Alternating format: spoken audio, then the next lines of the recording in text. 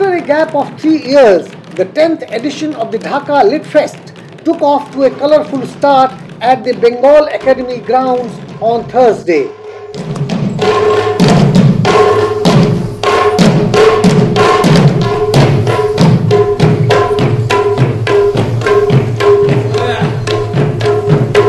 Celebrated literary personalities like the Nobel Prize winner Abdur Razzak Gurna, Booker International Award winner Gitanjali Shri, Booker Prize winner Shehan Karunatilaka and Amitav Ghosh were among the galaxy of authors and literary personalities who are taking part in the Dhaka Lit Fest. Unlike Amitav Ghosh, I can't tell you the story of how I began here and how I belong here.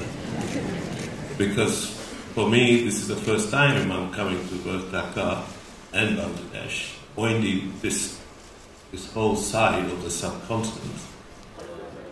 Hundreds of enthusiastic visitors thronged the venue to participate in the program and enjoy discussions, film shows and informal chats with their favorite authors on the occasion.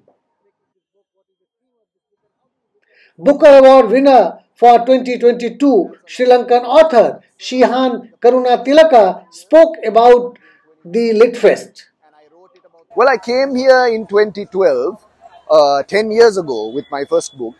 And yeah, Dhaka has changed a lot more construction, but this festival is wonderful. I mean, look at all these bookshops, the sun is out, there's no fog, and a lot of very passionate readers here, which I've had a privilege of meeting a few. So yeah, I'm enjoying it. It's just the first day, but looking to have a good time.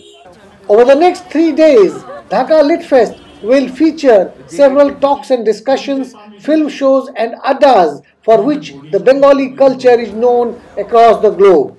Truly, the Dhaka Lit Fest adds one more feather to the culturally vibrant city of Dhaka's cap. Rajesh Jha for Doordarshan News and All India Radio, Dhaka.